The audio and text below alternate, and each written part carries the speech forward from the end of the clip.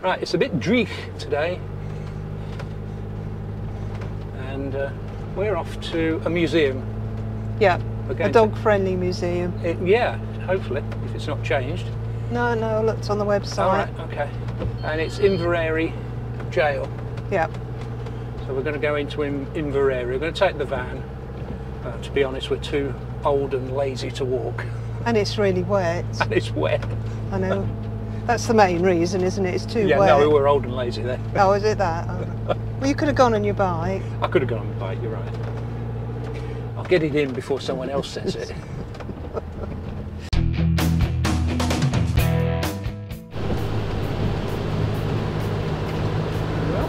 Inveraray. The misty mountains in the background. Hopefully it's a little bit quieter than it was yesterday afternoon. Oh, we did arrive sort of 1 o'clock-ish, didn't we? Yeah. So it's probably why it was so busy.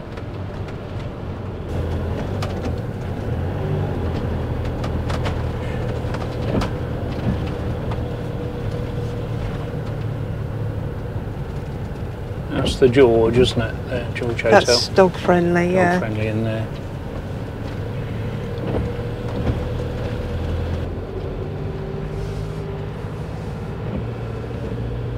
Are you sure you're stopping there? You're going left here. Here? Yeah. Yeah. Yeah. Can't stay overnight here, but No. there's very welcoming signs saying motorhomes.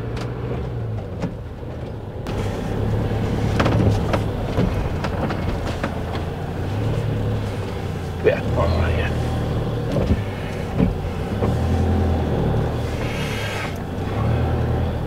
Not sure how the parking works here. It seemed to suggest you only park for an hour, but that'd be ridiculous.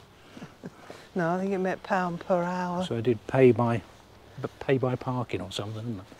Yeah. Park to pay or Pay by phone. pay by phone. That's the one. it's done 3 hours, so should be all right for a bit.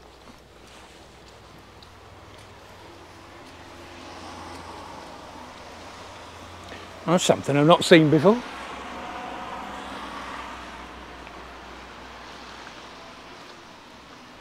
Yeah.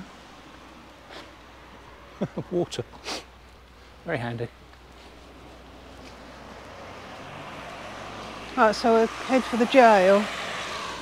Yeah. It can be one of the first ones there.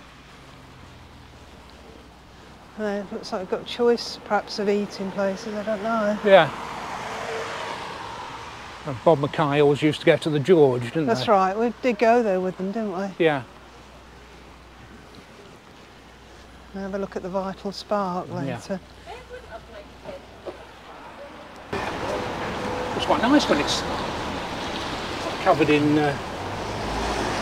people off a cruise ship.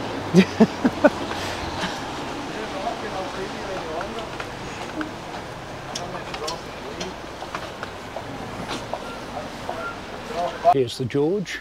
Established 1776. Yeah. Town Hotel of the Year. Somewhere. Our dining hotel of the year. Okay. So that's the old town hall.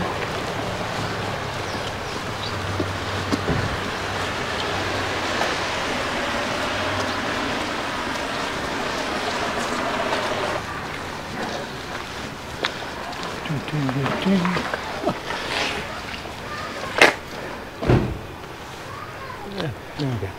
And dog's welcome, there you go. Another dog here, perhaps. Blimey, he's a character, isn't he? Yeah. Got an audio guide as well. Don't know if we're going to be able to do this, but... As you make your way up the stairs, you're about to experience firsthand the fascinating world of 19th century justice. Unlike many visitors between the years 1820 and 1889, however, you'll be allowed to leave these buildings whenever you wish.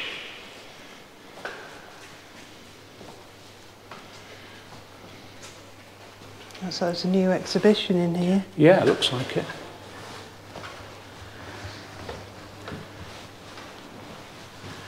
When Inveraray Jail opened in 1820, many of its prisoners would have thought themselves lucky that they had not been born a century earlier. In those days, Scottish justice was swift, painful, and often final. The displays in this room offer a vivid glimpse at some of the harsh punishments meted out to lawbreakers in the 16th, 17th, and early 18th centuries. Look for the picture of a man being whipped as he's dragged behind a cart. There is also an image on your screen. That's convicted thief Dugald MacDougald, who was sentenced to 39 strokes of the lash and had his right ear nailed to the public gallows for an hour. In order to secure convictions, torture was a common way of obtaining a confession. On the wall behind you and on your screen, you can see descriptions of the boots and the thumb screws, both of which were used to encourage an admission of guilt.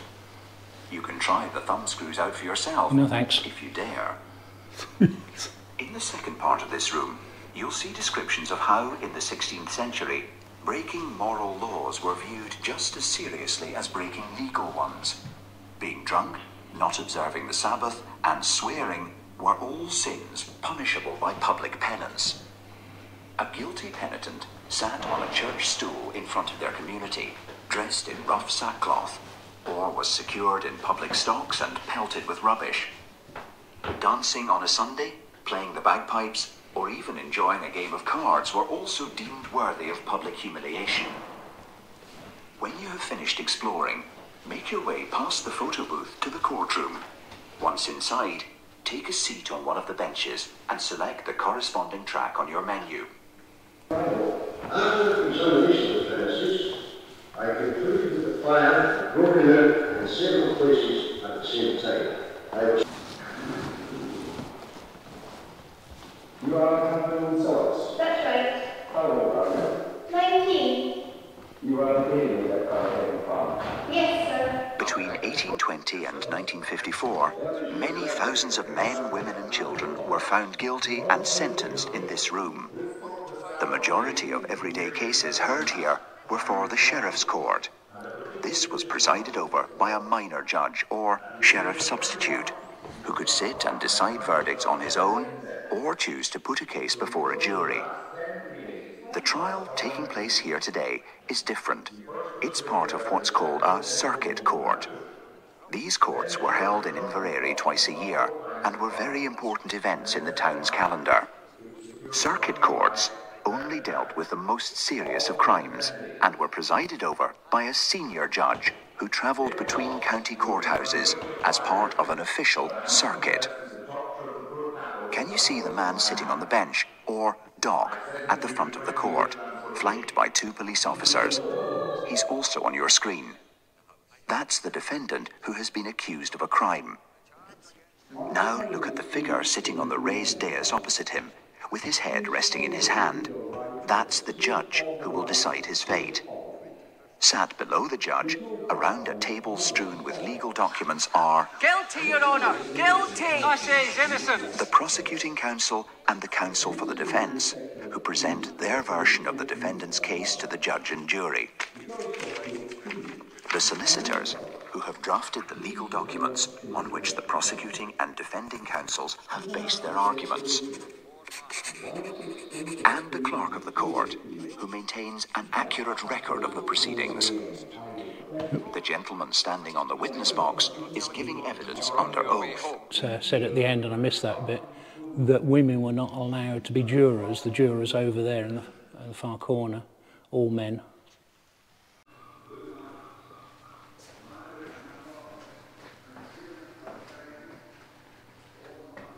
Good day. And may I say what a pleasure it is to welcome such a fine personage as yourself to our humble correctional facility.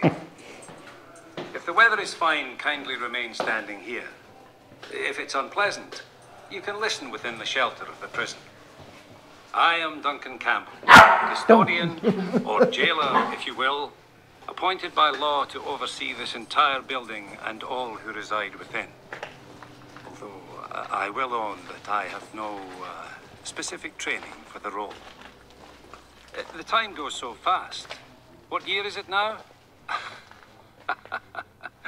1825. 5 years since this prison opened its doors. Although, obviously, prison doors don't stay open for very long. So that's the old prison then. here, 1820. So it's not the best place in the world to be locked up. No heating or washroom, ventilation was poor, prison overcrowded, 24 men, women, children, the criminally insane, confined to 8 cramped cells. And that was the new prison they built, 1849. You wouldn't be so keen to get in here in You're coming out for 20. 6 months or something.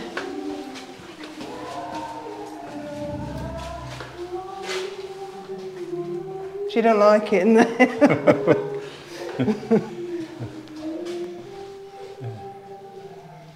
County Jail. Oh, the privy. Sorry.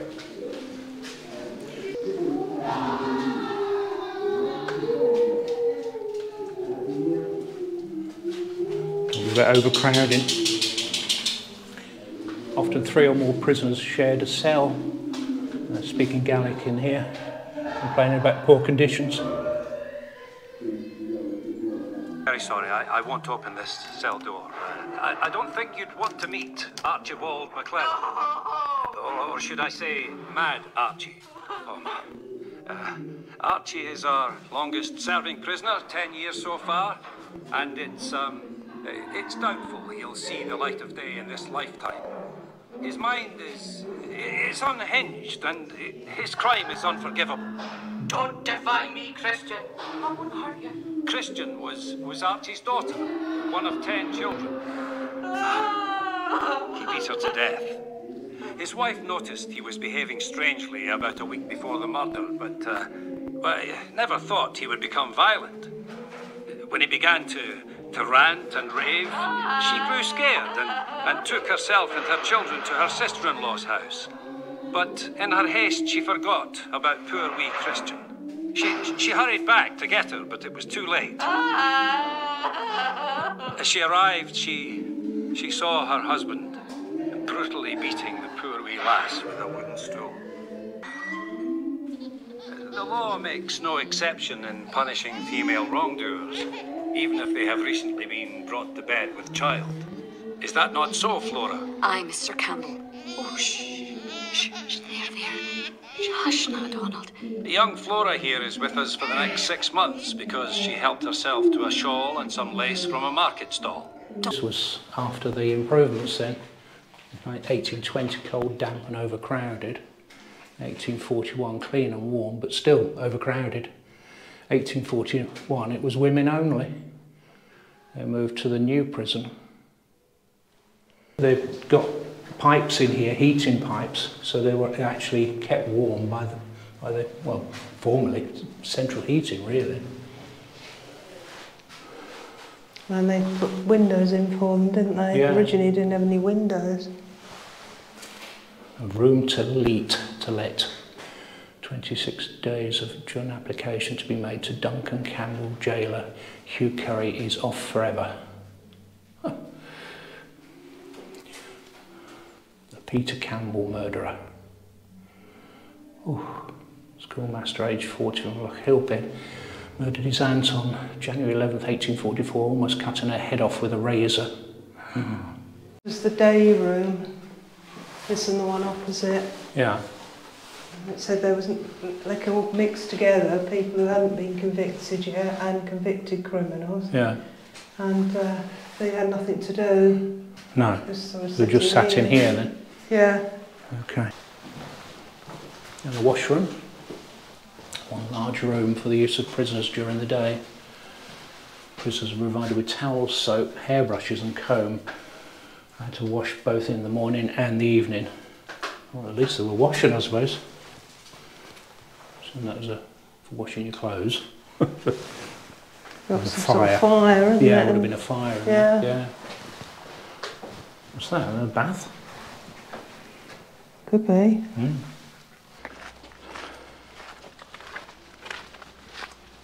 This was an airing yard. Yeah, that's what Cage-like enclosures built in 1843 allowed prisoners to be exercised in the open air. Men and women were locked up onto a yard for an hour each day, not supposed to communicate with each other in any way. I see you are admiring the new prison building, a fine structure. If you would like to walk with me towards the main entrance, I will show you its interior. I am Malcolm Thompson, prison governor.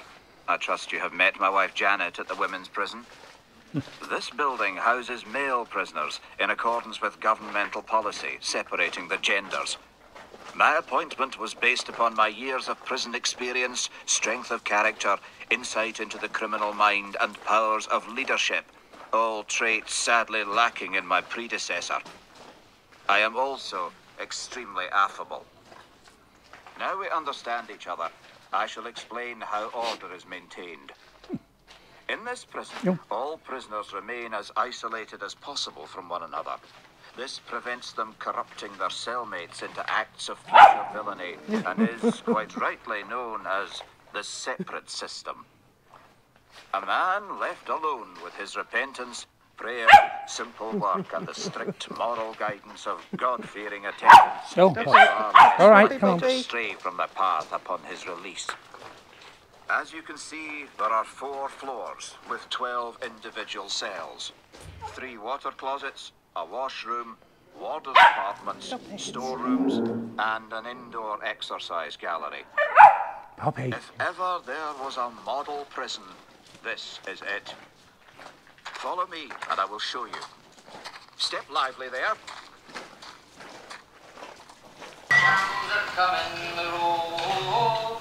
Before a new prisoner is confined to their cell, their personal details are noted, and they are brought to this room for a thorough wash. What's your name, my good man? Archibald McAlpine, Your Holiness. Mr. Thompson will suffice, thank you. Completed in 1848, was a model prison of its day, designed to improve character and maintain health of the inmates. Had to be exercised once an hour. All fit prisoners had to work for Bobby up to 10 hours a day. Made herring nets or picked oakum. 2 services, and they had to take a test in reading, writing and arithmetic, and there were lessons given by the prisoner governor.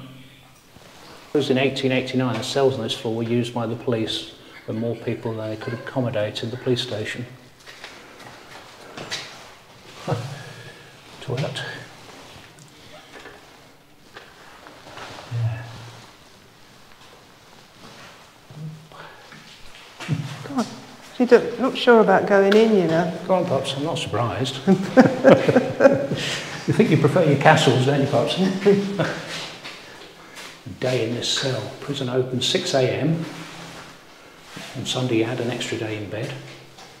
You had to wash at 6:15. Tidy a cell 7:15. 8 ounces of oatmeal made into porridge. Sometimes you had treacle water as a substitute.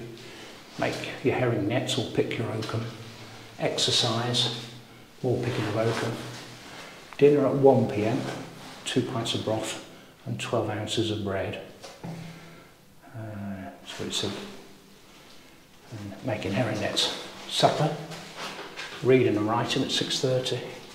Wash at 7:30, prison closed at 8, lights out. Prisoners here are serving short sentences, 1 year at most. Those found guilty of more serious offences are held elsewhere. If you peruse the register of criminal prisoners in front of you, you'll see that at Inveraray, serious criminals are rare.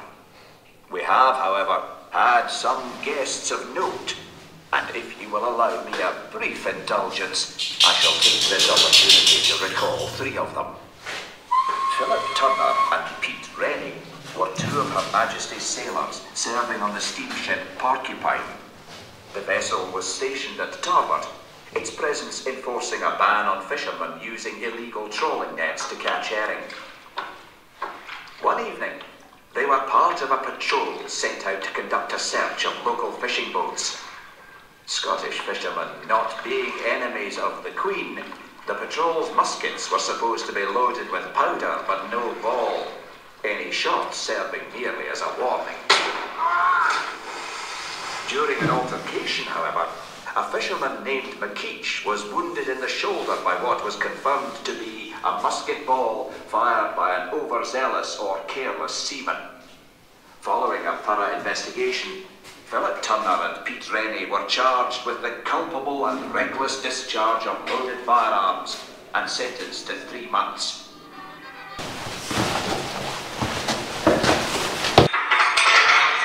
The role of warder is integral to the smooth operation of the prison. The warder is responsible for the day-to-day administration of the male wing and is usually a retired soldier. As you can see, Mr. Henderson is busy with his duties, writing up entries in the register of criminal prisoners, no doubt. I am that, sir. Henderson's duties are many and varied. It is important that he is beyond reproach in morals and behaviour. He is also obliged to treat the prisoners in his charge with kindness and humility. We are here to facilitate reform, not retribution.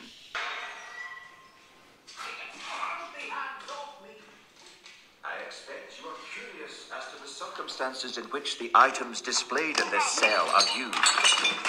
Difficult prisoners pose a threat to staff, fellow prisoners, and indeed each other. Simple infractions are punished by placing the offender on a diet of bread and water or confiscating their hammocks. Oh, I'll kill you! I'll kill the lot of you! Particularly violent or disturbed prisoners can be tightly strapped into the heavy restraint jacket in front of you on the right. Behold the crank machine. Excess of energy preventing of evil deeds. So engaging prisoners in constructive labour is extremely beneficial for them and the community. However, when necessary, activity can also be used as a punishment.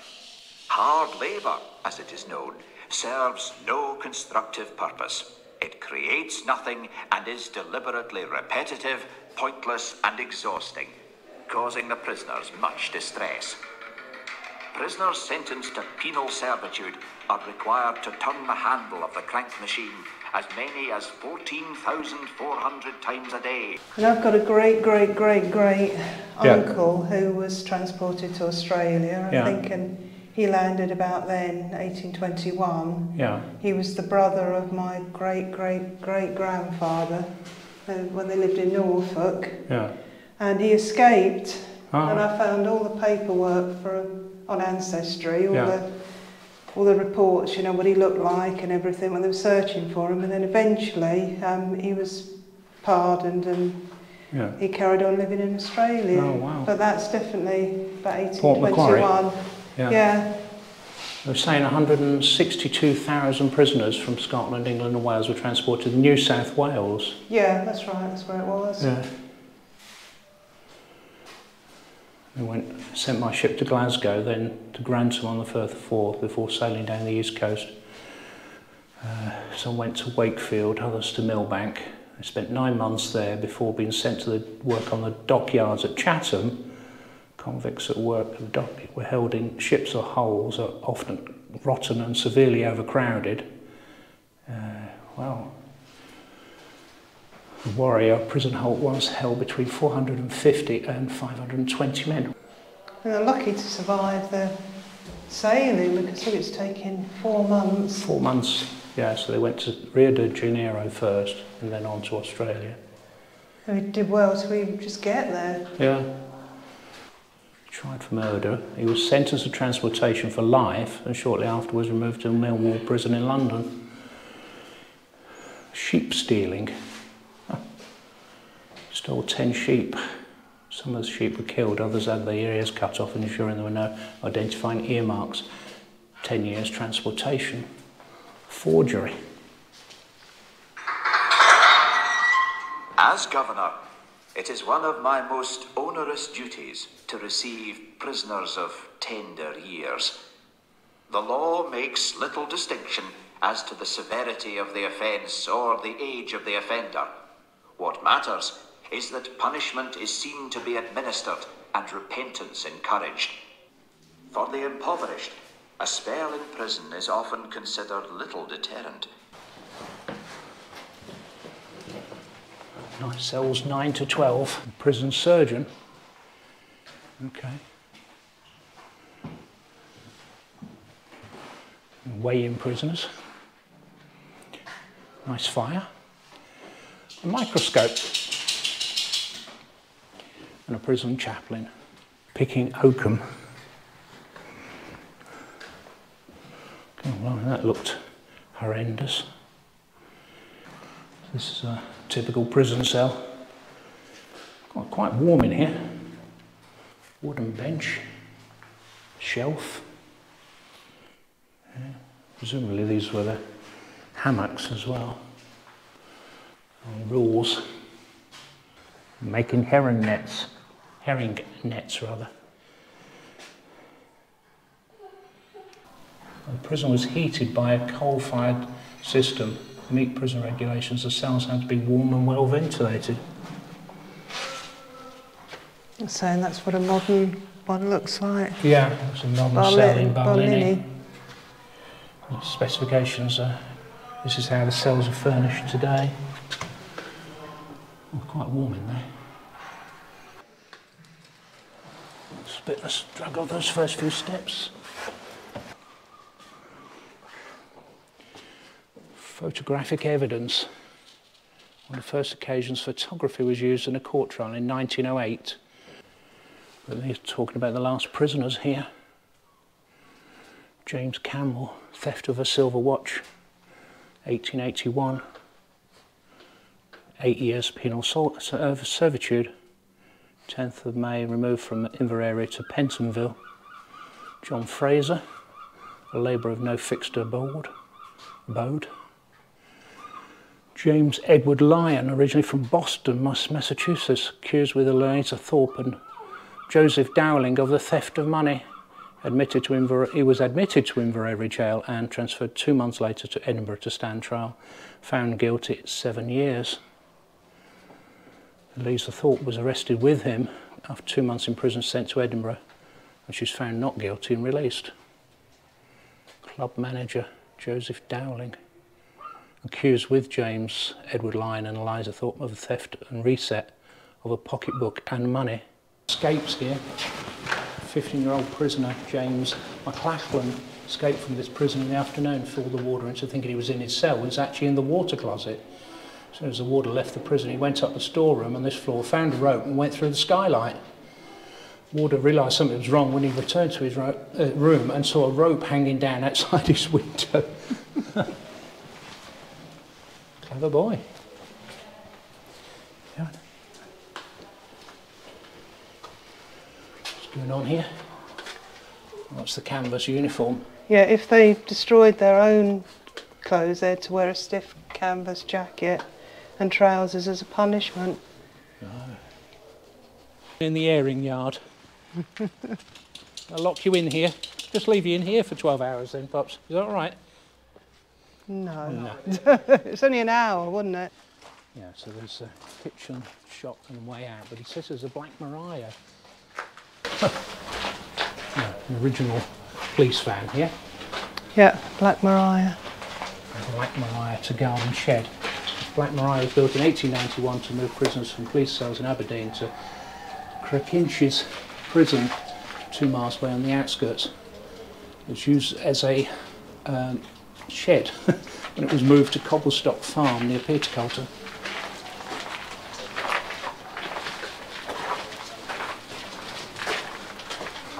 He doesn't look too happy about it. No, he doesn't, no. And today, prison buses have to move more prisoners further than their 19th century equivalents. Despite their colour, they're still called Black Marias. Yeah, I don't think it's the original Vital Spark. It's just called that. Yeah. There's the bridge over there. I'm going over that tomorrow. It's at the bottom about the Duke of Argyll and building of quays in Campbelltown. Yeah. It says from here follow the A33 through mid-Argyll. 83? 83, sorry. Through mid-Argyll and Kintyre. See for yourself and travel in the footsteps of saints and kings. Well, that's hoping to do next year, isn't it? Yeah, true. True. Back of the pub here, the first house in Inveraray. Thought that was you, Pops. It wasn't you, was it? No, little doggy over there. So you Sorry? could probably sit there. It's got bars. It's got a bar and food. Yeah. Or do you want to go in the Oh, actual? we want to try the George, yeah. Well, this is the George. As Oh, I'm is it? telling you, yeah. Okay. It's the back of it. All right. Go into the George. Come on then, Pops. I don't remember it at all. No. Okay.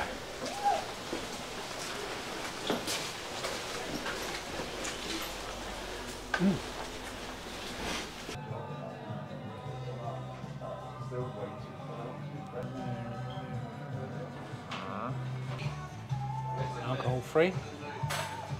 Tenants. That's mine, really. I thought we'd visit the bell tower here.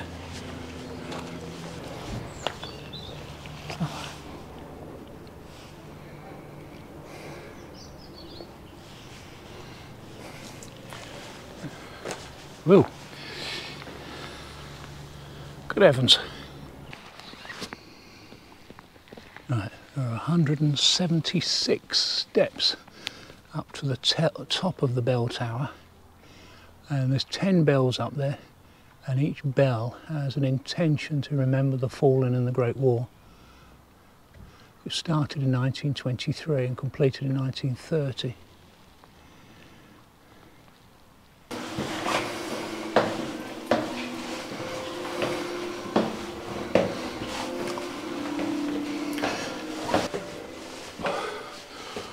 Oh, here's the bell ringing. Okay, obviously still got a way to go. Here's the bells. Wow.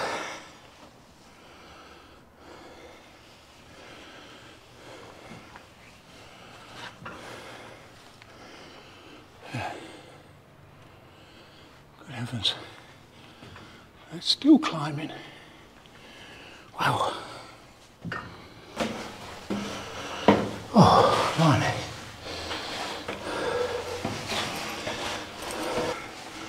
Finally. Wow. Oh. Wow.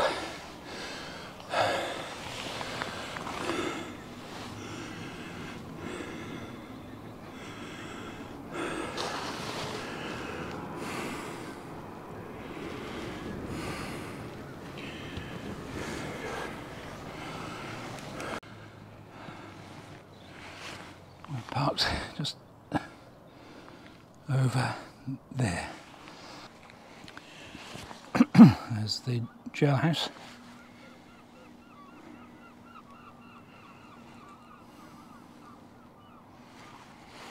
They're here as well. So the campsite's over there. 2.5 miles away.